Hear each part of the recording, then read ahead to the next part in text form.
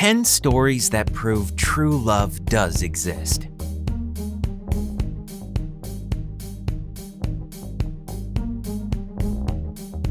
Skeptics say that love is a myth, but all of their arguments are worth nothing compared to the love stories of real people that we've collected for you.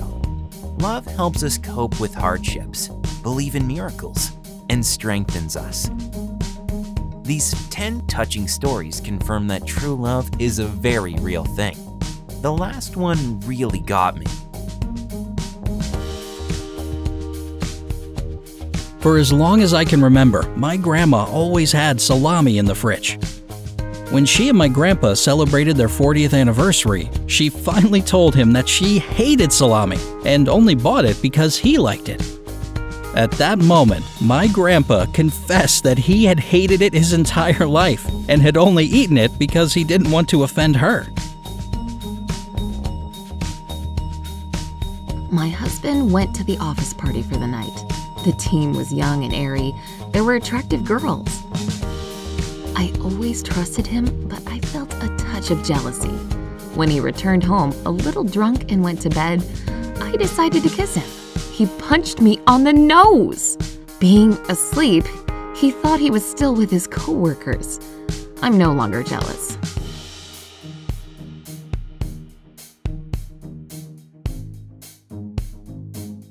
My daughter decided to get a scale and went to the store one day. Our salesman wanted to prove that the scale worked correctly, so we stepped on it. My daughter looked down at the scale and said, "Man, you need to eat more." So she gave him her lunch. And today, they're married. Now, you don't argue with a free lunch.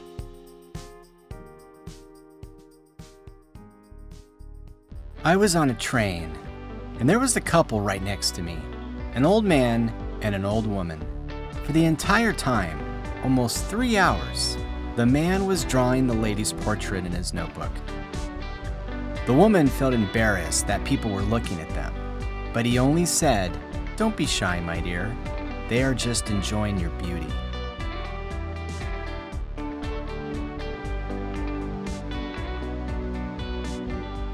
"15 years ago, my grandpa was stupid enough to promise my grandma that as long as he loved her, he would never cut his beard. My grandpa is a very stubborn man, and he hasn't cut his beard for 15 years. It grew down to his waist.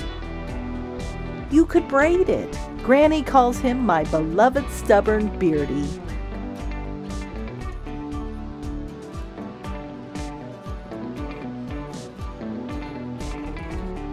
My mother says my father always used to wait for her to return home from the office at the bus stop. He was afraid that something might happen to her. The bus arrived only twice an hour, and he waited for her even if she was late. No matter if it was raining or snowing, he was always there.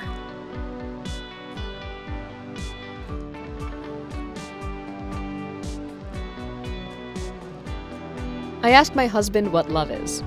He wrote, "It's when she has mayo and chocolate stains on her t-shirt when she says she eats only vegetables because she's dieting." And you believe her, because you love this woman.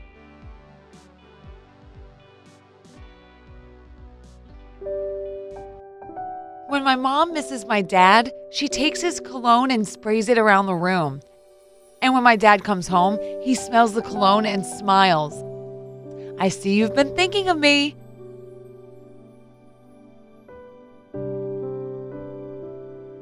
When I was a little boy, my mother used to ask me only 2 questions about the girls I liked.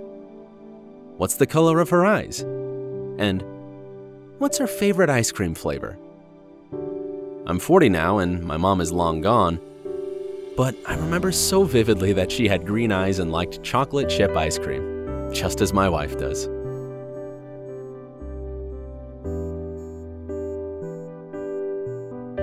True love for me doesn't consist of expensive gifts. It's my father when he helps mom with her bathing, buys her everything she needs, and cleans her shoes daily. He also never forgets to tell her how beautiful she is. Do you think he's a pushover? No, he just loves his wife, who has severe spinal troubles.